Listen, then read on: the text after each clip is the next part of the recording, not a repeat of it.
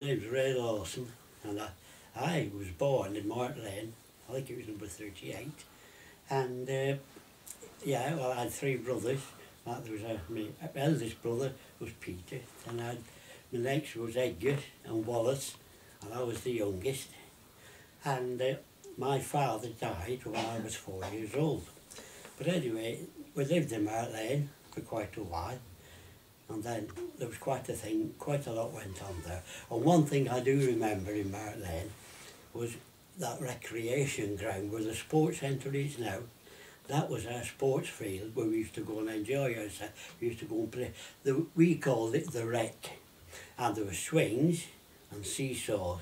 There was a seesaw there.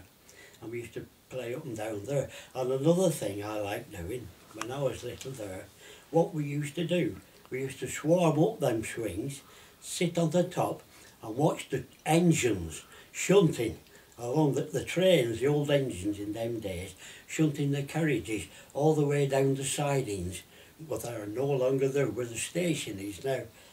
There were railway sidings there. And they came back round by Martland. That's right, yes. Right up to Mart Lane, yeah. The road itself, that was the last and they had wasn't it? goods carriages on. Yeah. And what we used to, the engines used to go forward, and then they'd hook onto the carriage, and then they'd shunt them along the, go at a distance, then they'd let go of them, We used to sit and watch them, and that was great then in them days. But also, November, we always used to get a great pile of timber in the middle of that wreck. Oh, aye. And we used to make great big bonfires there and then.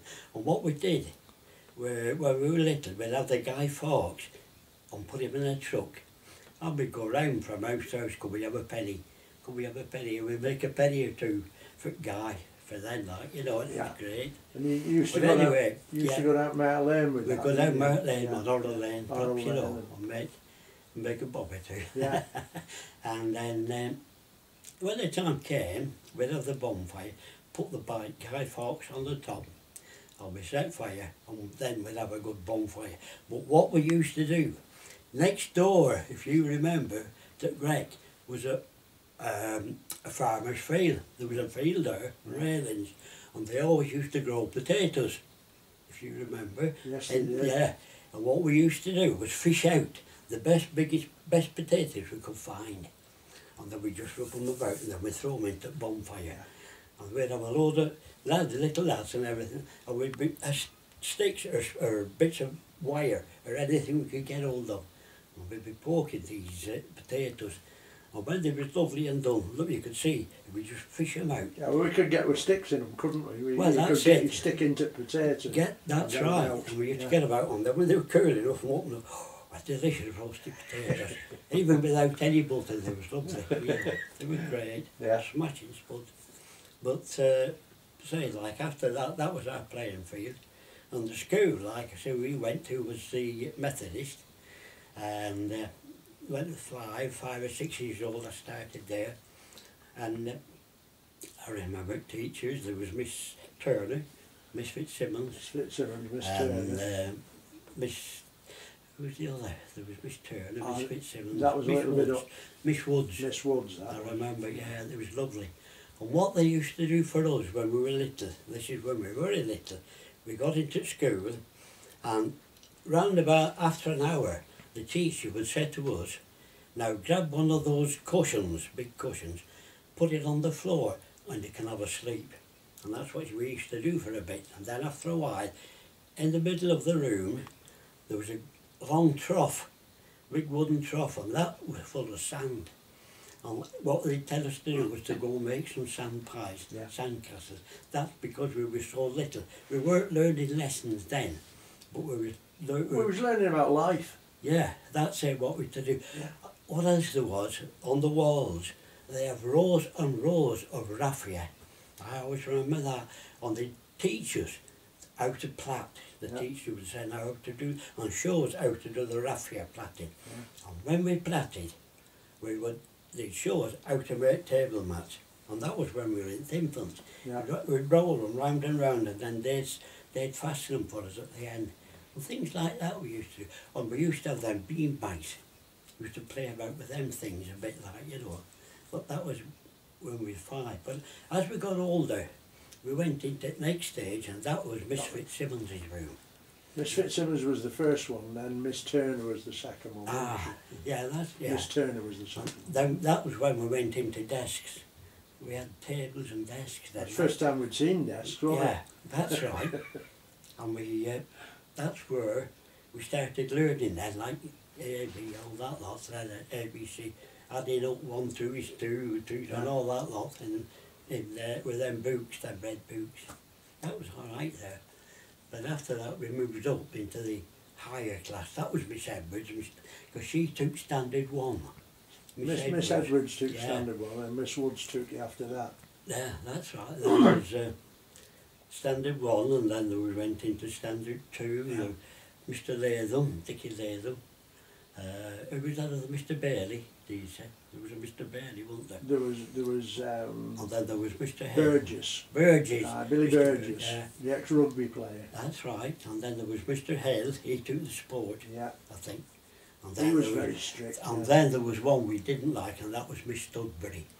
Miss Studbury, oh, she was a right sticker, like, you know. If she caught anybody talking, she'd come around with ruler, and she'd Bentley on bottles with ruler. You know, that's what she used to do. But yeah, otherwise... Sometimes they'd tap up back at head with it as well. Yeah. But I remember one time that we went, we were playing football. We did our sport, football, on Burscough's football ground. We played on the big pitch then, on Burscough's football ground. And it was a Saturday morning. Oh, we had a match. We played against McGull. It was McGull seniors. And I was in goal, and there was like all these others that you remember, Roy Cheatham, Glenn Jackson, Tony Bradley, Gary Bradley and all them, you know, Billy Walsh, Eddie Phillips, Eddie Roland Phillips, Howard, yeah, and all the full team. Been a good team, a little 20 then. And the trouble was, McGull were better than us. But I did my best in goal, I tried, I stopped as many as I could. But the result finished up 5-3 for McGull. That was the only drawback, but it was good fun then, like, you know. But that's jumping on a bit, but when I was little you wanted to know, like, who used to live with us. Well, on one side was the Bradleys. On ours, we were 38, then there was the Bradleys, Mr. Bradley and Mrs. Bradley and all. There was Gary, Tony, Derek, Colin, Alice, and I think there was another, and I can't remember her name, another girl, I can't remember. Anyway, that was their family, and on the other side, Pamela. On the other side was Mr. Harrison, and he worked at Ainscott's Mill. And for some reason, I don't know, he had a nickname, and they called him Sorto. That's what you remember Sorto? Oh, I remember him, yeah. Mr. Harrison, Sorto. That was on that side. Now, past him, there was a shop, and that was Mrs. Rosbottom's. And that was an haberdashery, wasn't it? It was haberdashery, yeah. She used to sell skirts, I think, didn't she? Oh, cloth. Cloth, yeah. Anything for stitching and sewing. That's correct, yeah. And anything you wanted for making your own clothes and everything. Yeah, that's right. But she used to make clothes as well. She did, yeah, that she did. I know, I remember my mother taking stuff round there. She was pianist. She was pianist for the silent movies at this. That's picture it. house. Yeah, that's right. And she was also Ernest Rosbottom's mother. That's it, Ernest, yeah. That's a while back, that was that. Yeah. But next door, there was an entry, and then the Moorcrofts. Hughie Moorcroft and his mother and father lived there. And further along was that lady, and she only died recently.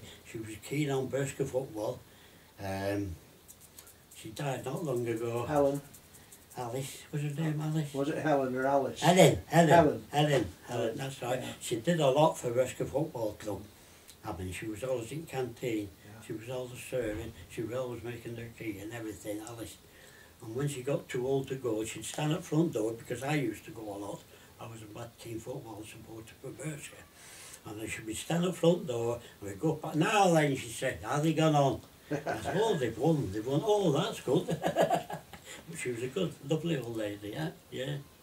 But then after that, we moved where was Martland, yeah. We went to Trevor Road, we was up at Trevor Road for a bit, couple of years, which nothing really happened there, but from there we moved to number 48 Victoria Street. Now I was just telling Alan that number 48 round the corner, if you know Victoria Street, it's near Central Garage. It's next door to Central Garage. Well anyway, there, under the house they used to have a cellar. There was a cellar under the house like, and I don't know what it was originally for, but while war was on, we used to use it for an air raid shelter. Because when the siren used to go, we'd go down there and there's boards that we could put across the top. And my mother used to have iron beds underneath there for us to sit on. No mattresses, because they might get damp. So we used to sit on these and pass time on, either reading or playing cards or something like that. And up front of the door, she'd have a great big blanket to make sure there was no light coming through, because they was dead strict on the light in them days, you know. So we used to go there, that was while war was on. Anyway, about 1940-ish, I was telling Alan, we had a bad snowstorm that year, and my mother wanted to move from there to number 55 Victoria Street, which was just round the corner, up at bottom stop at the Canal Bridge. So we did, we got everything ready, and as it had been snowing, it was pretty deep.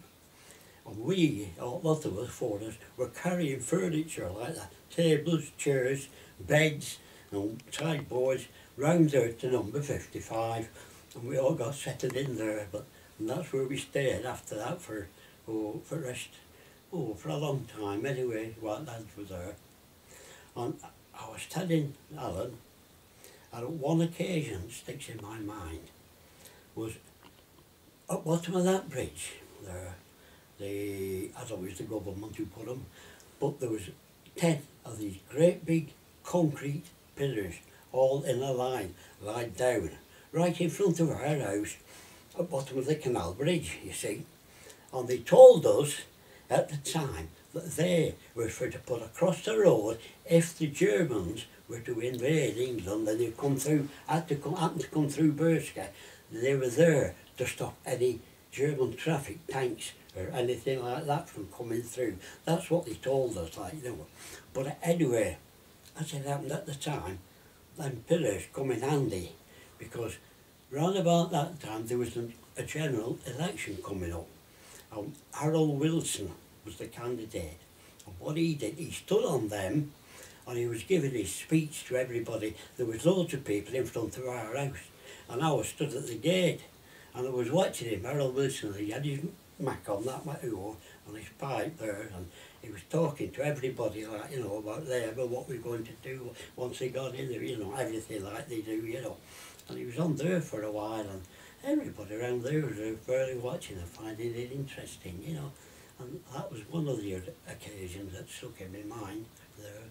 And other times, when we lived in there, Burscough football used to run coaches up to Lancaster, up to Morecambe, up to Netherfield, and what they did, they used to get double-decker buses, and they always parked in front of our house, top of Vic Street, and my mother and me would just get a bus, like paper on me, get on the bus and go up there to watch football. We'd go and watch Burscough there at Lancaster, and Netherfield, that was another place. And one match, I know Alan knows about it, when we went to Blackpool. Burscough played Fleetwood. Yeah, that's it. On Blackpool's ground in a cup final. And we went there, we got the coach and just went to Blackpool. And we went on to watch Burscough, and they won. Burscough beat Fleetwood that day, and it was really good, you know. It was enjoyable. But that's the things. And there was other things, like recording to Burscough now, where them flats or whatever they are, used to be Jack Seddon's. Used to be a grocer's shop there, Jack Seddon's groceries. And I remember one time when a wagon come down the bridge, right down there, and it went straight into Jack Seddon's shop. he smashed off into his shop and that. You remember that? Yeah, I do remember it, yeah. Yeah, yeah. and out and that was queer, you know. But things have changed such a lot with Burscough around there, like where the wharf is now. Well, as that wharf, it used to be an old stables, didn't it? Because they used to put the horses in there for the canal boats, they come along, they used to stable, and they used to feed them, didn't they? The straw, yeah, the blacksmith shop like in that there at as night well. time. Yeah. And yeah, and next to that, as you're coming up Smithy Road Lane, there used to be a fish and chip shop. That was Edwin Eastwood's fish and chip shop. It was lovely fish and chips there, you know. Oh, aye. Yeah.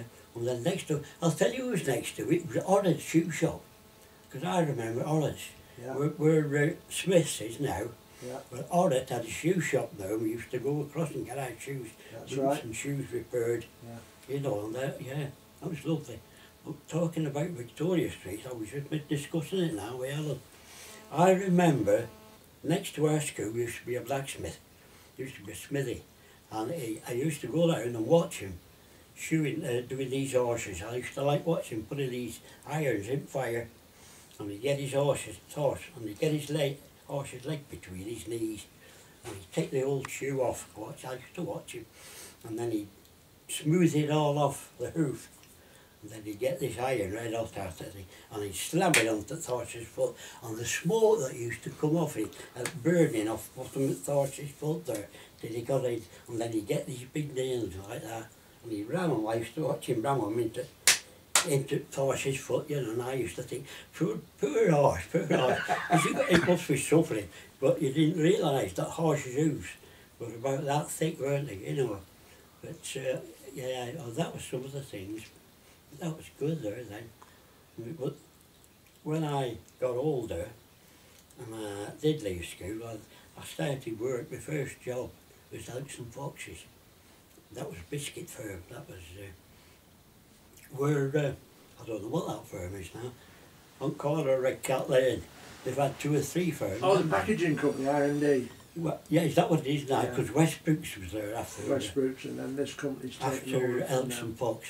Yeah. Well, Elks and Foxes, that was they made biscuits, cream crackers and ginger biscuits. And marshmallows. Well, aye, all sorts like that, you know.